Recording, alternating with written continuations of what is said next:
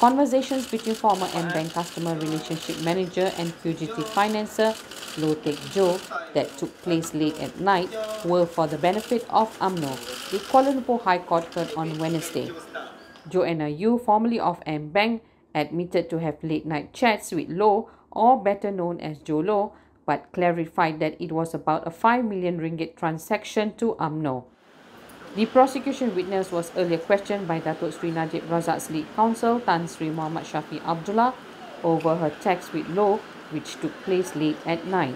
During re-examination by Deputy Public Prosecutor Ahmad Akrab Garib, Yu said that Low had informed her about a 5 million ringgit cheque for Umno. The witness was also asked about her trips to Low's apartment on Jalan Kiaping. She also testified she will go to the apartment to get Low's signatures on bank papers relating to 1MDB projects.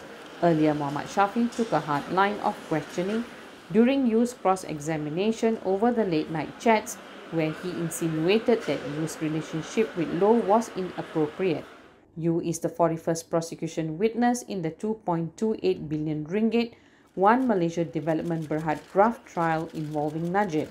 The trial continues on Wednesday afternoon.